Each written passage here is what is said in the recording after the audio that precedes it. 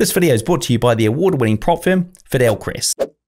What's up, traders? Here we are on Trading Out. We've got Evan Christopher in the house. We've just done an awesome podcast. Go and check it out. Link below the video. After you've watched this, where he's going to talk through advanced support and resistance and storylines. So over to you, Evan.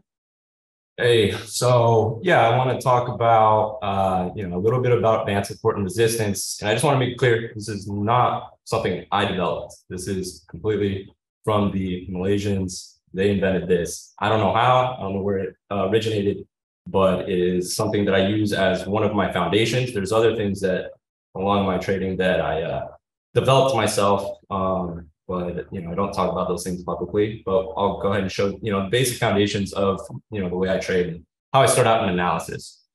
Crest is an award-winning prop firm that funds traders with up to $2 million and offers generous profit splits up to 90%. So one thing that really sets Crest apart is their no minimum trading days requirement on their challenge and verification stages. On top of that, traders who successfully pass the challenge and verification stages are eligible to receive a bonus payout of up to $30K on top of their funded stage profit split payout on performance. And be sure to use promo code TradingNut, all one word, to get 10% off your next challenge. Click the link in the description below or the card above to find out more. So there's something called a key level, which is basically resistance, support becomes resistance, resistance becomes support, QM, and curve. So these are key levels. This is where we're waiting for price to react from. And if we're on a daily chart, that means that price has to settle at one of these areas, meaning it has to close below if we're bearish, or it has to close above if we're bullish. So for example, we look at the key level here, we can see that price closed above it. So that's our key level. Then we can see here, and this is a daily time frame, this is a key level of resistance. Now, what most traders who trade this style use is a 1 MA close so that you can see the line chart on your screen while you're trading, or you can just simply use a line chart. Okay,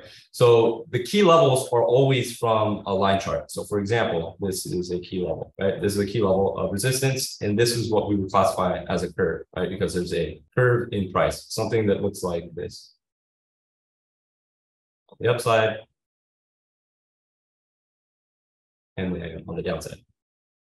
Okay, these are just basically lower time frame support and resistance. It's when the candle stops. So you have basically, if you studied any type of like supply and demand, it'd be like a drop-based drop. And then you obviously have your QM level, which is just a high, a low, a higher high, and a lower low. That's also considered key level. Okay, so let's go back into this. So what storyline is let's say we have a daily level from here and a daily support here. Okay, so we have a daily key level up here and a daily key level below here. Remember, price has to settle above or below the key level for us to get an idea. Okay, so for example, let's say price comes up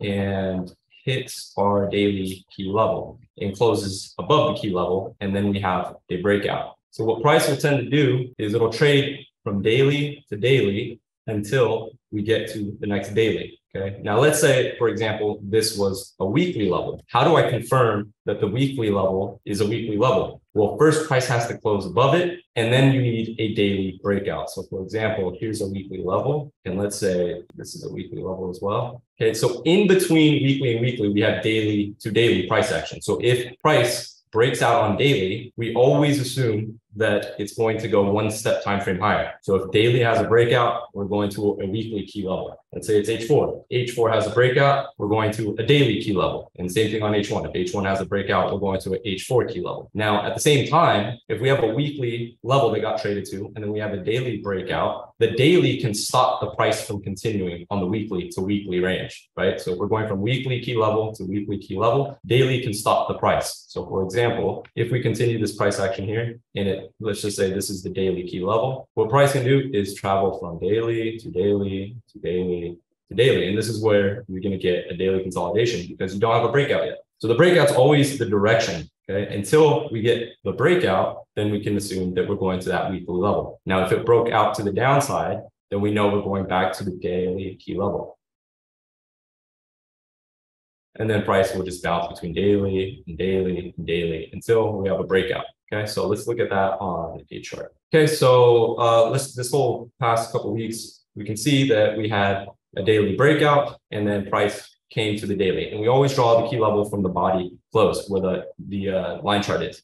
So we go from daily to daily, right? So here's the daily key level, daily to daily. Then we break out. What happens when we have a breakout? We can expect a pullback to the weekly because this is a daily. Here's daily. Then what do we have? Another breakout. Daily to daily here, and then we have a daily curve, right? So we have daily to daily. Then we have another breakout on the daily time frame from here. You can see how price reacts right here on this wick of this candle. But why did the price stop here? Because we had another daily level up here. So now we have daily. So I will wait for price to end up on the daily, right? Because we can see based on the past price action, price is moving from daily to daily. And why from here though? Let's look at the weekly. We have a weekly curve from the daily breakout, right? So now that we have daily breakout, we confirm that key level on the weekly, right? This is the breakout here. And when I look at breakouts, I look at the closers. I don't look at the wicks. Everything comes from the line chart, okay? Breakout, pull back to daily. Why did the price stop here? Because of the daily. This is a daily QM level. So we can see price move down here and then back up to the daily resistance. But what happened after this breakout, this pullback, we had this daily. Okay, and we can look at this, anywhere on the chart. We can see here we have a daily breakout and then a daily breakout to the upside. We can see the price went from daily to daily, all the way up to the daily level up here. Now, the way we get into the trades is lower time frame. We always drop one time frame lower for an entry. Okay, so basically at this level, I'm looking for the same thing. I'm looking here on H4 for a breakout or a rejection of this level of the support becomes resistance, or resistance becomes support, right? So I'm looking for, first I need to see the rejection, that the daily closes above that level. I can still take a trade from H4 if I have a breakout, but I need the daily to close above the level. If the daily doesn't close above the level, I need to get out of the trade because I'm no longer safe, right? Because if H4 has a breakout, pullback, entry, and the day isn't finished, and let's say H4 just starts, going up a bit, but then all of a sudden it starts coming down beneath my daily level, and the daily is about to close, and it closes below this level, I understand at that point that this trade is not worth it anymore. I need to get out of it because we haven't closed above the key level. Now we just take this back, and we can see we have daily breakout here, but we don't see any pullback yet. We can see this level, daily to daily, okay? And then we have a breakout, and then we have a pullback, breakout to daily to daily. Depending on your broker, this may or may not have touched, but you get the point. Okay, and we can just keep looking at this or whatever on the chart. Okay, like daily to daily. Then we have a breakout, pullback to daily. Then we have a daily curve here. Okay, so price stops here, but there's no breakout. So what does it reject off of? The daily. Then it continues lower, and the only reason the price starts moving up is when we have a breakout. So here's a key level, price breaks out, pullback, right? From here, we have a breakout, pullback to the daily.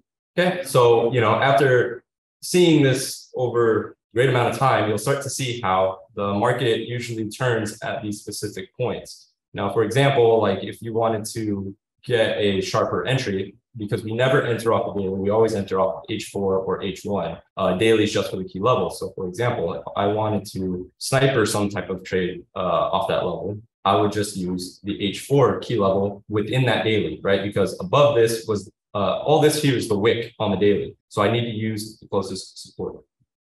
Okay, so I would reduce my entry at this point. Sure that is the last support, is the same thing. Okay, so I would shrink my entry by a few pips. Instead of having it way up here, I'm using the H4. Now, if I wanted to go down even further, but as you progress down timeframes, you risk the chance of missing the trade. So you can just, for me, I use H4 if the stop loss is small enough, and the stop loss is usually going to be at the end of the wick down here. If we look at US 30, you can see the same type of thing playing out. Hey folks, ever wonder what broker I use? Well, I use Hanko Trade. It was a no-brainer because I was looking for a broker with good trading conditions and one that wouldn't restrict my leverage. Now, by joining Hanko Trade, I've also cut down my trading costs significantly with their super low commission of just $1 per 100K. You can learn more at hankotrade.com or just click the link I've put in the description. Okay, so on US 30, we look at the weekly, like where did this rally come from? You can see that rally came from this weekly level. Now we can confirm that weekly level on the daily, where we have the daily breakout, pull back. And if we look at H4 from that level, we just modify our entry to be here. So yeah, that's how I trade as a foundation. These are just the foundations, but there's other things that I use, such as trend lines. But trend lines can be subjective unless you have certain criteria for a trend line. So the way I do trend lines is a lot different than a lot of people, and it has a certain criteria and confluence to it. I also use certain levels within the daily to daily ranges to catch intraday moves. Brilliant. Well, look, that's a first for the channel. I think I've not seen that before. So thank you very much, Evan, for sharing that. Now, guys, do remember there's a podcast that tells about Evan's whole story, link below the video. Before we wrap up, what's the best way for the traders to get hold of you? They can check out blackrabbitfree.com, where I give free tips, lessons, and resources. Awesome stuff. Now, folks, whilst you're down there clicking away, click on that, hit subscribe, hit that like button, and click on that notifications bell, click all, and we'll see you in the next video.